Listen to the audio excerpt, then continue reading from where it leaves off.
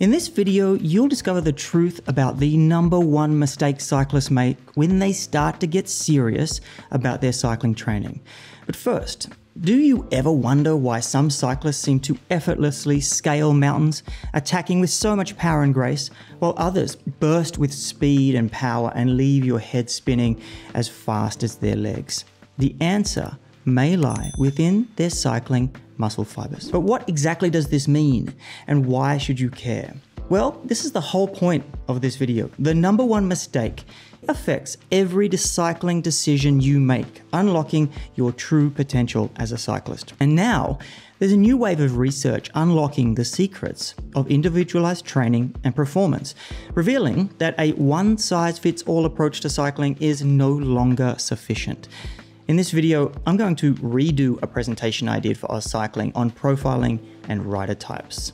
And I'm going to start with this guy here, the guy in the hat. And it's a quote from him. He's Bill Bowerman, the track coach and co-founder of Nike, who would get his athletes together every year on the first day of practice and deliver this 40-second lecture on the fundamentals of training. You stress an organism, for example, a freshman, and you let it rest. What happens? It responds by overcompensating. It becomes some increment stronger, faster, or more enduring. And that's all training is. You'd think any damn fool could figure out how to do it. The only trick is finding what works for a specific individual athlete. And this is what I spend a lot of my time coaching doing. So when we talk about individualization or personalization of training, I am always on the hunt for better ways to do it. And one way to start this process is by profiling the athlete. And so why do we profile athletes? We profile athletes to better understand rider strengths and weaknesses, especially for new coached riders, suitability for specific events, and to personalize training and recovery.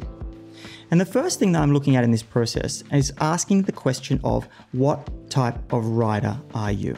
For some, it might seem obvious, like our mate Bobby Big Legs over here, German track sprinter Robert Forsman, or this guy here, Danish mountain biker turned GC road doper Michael Rasmussen. But these are examples of riders on the extreme edges of rider type. It becomes much harder to profile people that fall into the middle. For example, what about these two? Did they know at this age that they'd go on to win cross races, mountain bike races, time trials, and even hilly stages? Probably not, because it's a pretty big ask, but we might be able to get more information to help us here because the current profiling methods do have their limitations. So let's take an example of a current profile limitation, and let's take the power profile, for example.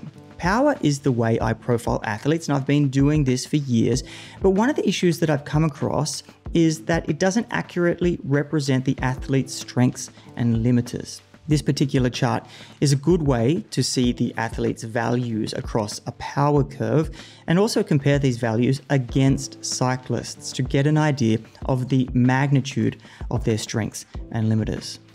But it's not perfect.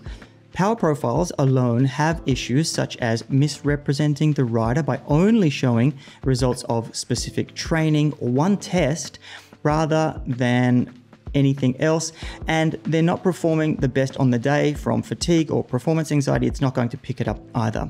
So consider this athlete. If you had to guess what type of rider they are, would you say road warrior or even a kilo rider? Now, how about this athlete? Would you say that they're a climber, a time trialer, a summit seeker? The punchline is that these are the two same athletes. They're the same person. So I want to look at profiling athletes in another way. And this way is through muscle fiber types from their predominant muscle fiber type.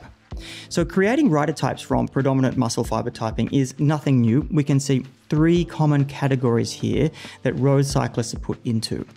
And when thinking about muscle fiber types, this used to be thought of as 2 distinct categories, slow twitch and fast twitch.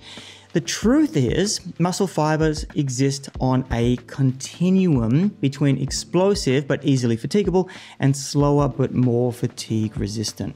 So we can see the likely composition of muscle fiber types across these three categories.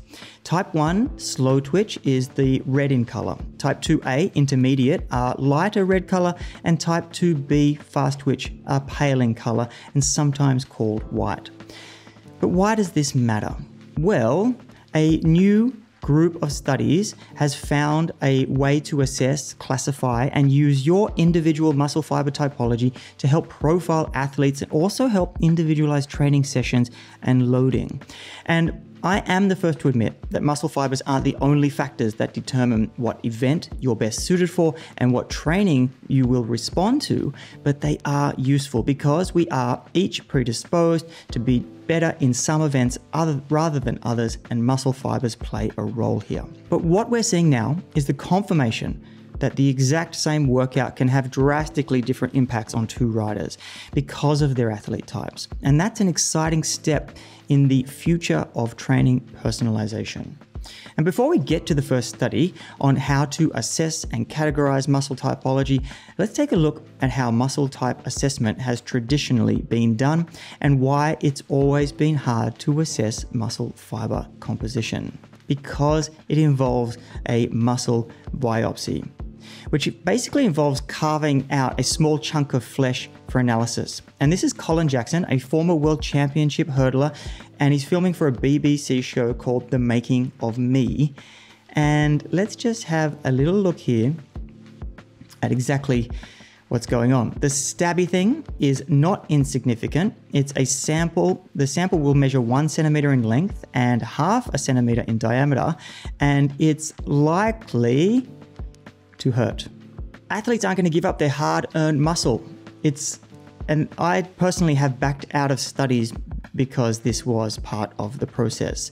But this is where the new technique has been developed in the past few years, a non-invasive method for estimating fiber composition that's been developed where all you have to do is lie down on an MRI scanner. The thing is called the muscle talent scan, and this technique involves proton magnetic resonance spectroscopy of muscle carnosine content, and carnosine was chosen because it acts as a buffering agent to maintain muscle pH and has been correlated to be much higher in type 2 fibers and associated with relative cross-sectional areas of these fibers. The group from Ghent University in Belgium used this technique to find the muscle fiber typology in world-class cyclists across a range of disciplines and published the results in the Medicine and Science and in Sports and Exercise journal. We're talking about 80 professional cyclists, BMX, XCO, cyclocross, track, road cyclists, World Tour, Pro Conti, Olympians, you name it, they're in there. So it's a great cross-section of these athletes. And if you want to name a big rider, it doesn't get much bigger or more interesting than this guy, Mathieu van der Poel. And I'll get to where he may sit in just a moment, but first, a bit more on how they classified the disciplines. So let's look at this chart here. Here is a graph that plots these world-class cyclists with their related carnosine Z-scores, and these Z-scores show the absolute concentration of carnosine compared to a control group of people who are not athletes. On the other side, we have a minus Z-score, which is for slower typologies. And on the other side of that, we have a plus score for faster typologies. And going through these, starting at the top left, you can kind of guess what they are and what each rider and discipline represents. So if we kind of skim through these, you can get a clear idea of what they are. Now about Mathieu van der Poel. Where do you think he sits on this chart? Well, I believe all of them, because he'd mostly overlap so many of them. But now let's get to the practical stuff, the training studies. Beyond profiling, the authors wanted to see how muscle fiber typology affected recovery from high-intensity interval training and these new Z-scores. So let's get into the studies. Study 1. Do athletes with more fast twitch fibers have greater fatigue during a sprint interval session than athletes with more slow twitch fibers? So they had 10 trained cyclists with high fast twitch typing and 10 trained cyclists with high slow twitch typing. The intervention was where each group performed 3 30-second Wingate all-out sprints, and 5 hours following the workout, each athlete performed repeated muscle testing. The results: Wingate results were as expected. The fast twitch group had higher peak power. However, the rate of fatigue was faster in the group over both an individual Wingate sprint and over the course of 3 Wingates. So already confirming what we know. But here's the cool stuff. The slow twitch and fast groups were dramatically different in how they recovered over the course of 5 hours. The slow twitch group recovered to pre-workout levels by 20 minutes, where the fast twitch group was significantly lower than pre-workout levels, even 5 hours into recovery. In study 2, they asked the question, how does each type of athlete respond to volume and what is the risk of functional overreaching? The subjects were 24 elite male and female middle distance runners, 800 meters and 1500 meter specialists.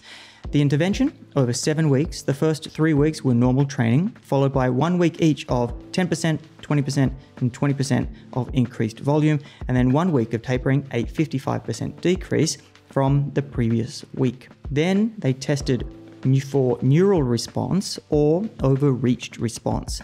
And the results of the 24 runners, exactly half of them were categorized as overreached, and the other half were fatigued. So there's no big surprises there. The cool stuff: when muscle fiber typology was factored in, the overreached group had a significantly higher estimated proportion of fast twitch fibers than the neural group. So what can we take from these studies? Short-term recovery time following a sprint interval training session is dependent on your muscle fiber typology. If we look at these practical applications, recovery really needs to be factored into how training sessions are distributed in a week. Fast twitch athletes may require more recovery between workouts, given that the recovery between sessions is considerably slower compared to slow twitch athletes. And here's where training philosophy may be important. For fast twitch athletes, when hitting a build phase, a polarized approach may work better when doing these types of efforts. While slow twitch athletes may be able to maintain some threshold or sweet spot training during this same period. In addition to needing extra recovery from individual interval sessions, these data suggests that those with a high proportion of fast twitch fibers may have to be especially careful to avoid huge ramps in training volume and may need to focus on a carefully guided ramp in volume, especially in an overload training block. So what does all this mean? I'll be the first to admit that these results pretty much are what coaches have always thought would happen. The saying is, it's easy to mess up a sprinter, has been around a long time. We also know that you don't want to put sprinters on faster group rides as they just can't handle the fatigue the same way.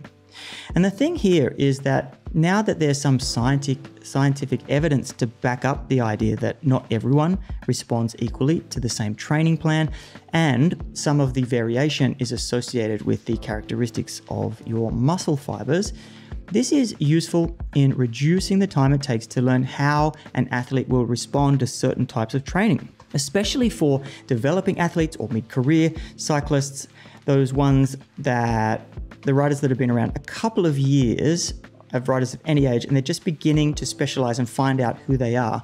And it's still early days though, so I am waiting for the day where I can do this on day one with a new athlete. In the meantime, I've put a lot of work into identifying rider types, as it's the first thing I do with any athletes I work with, and then how it impacts different sessions, which I have developed over my 10+ years of coaching.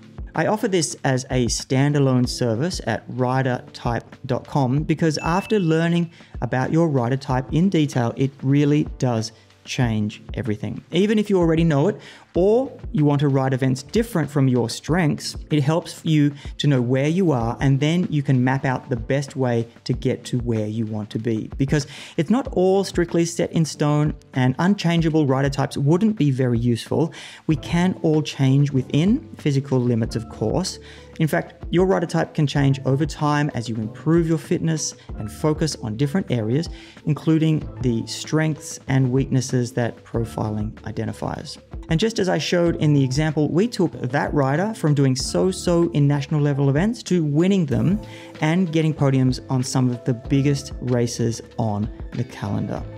Now, if you're frustrated because you know you can perform better, but are confused about what to do next to improve your cycling performance, knowing exactly where to focus your efforts in training is really important if you don't want to waste your time. In this video here, I'm going to show you how to find your gaps in mental and physical skills that are essential for cycling performance, so you know exactly what to work on first.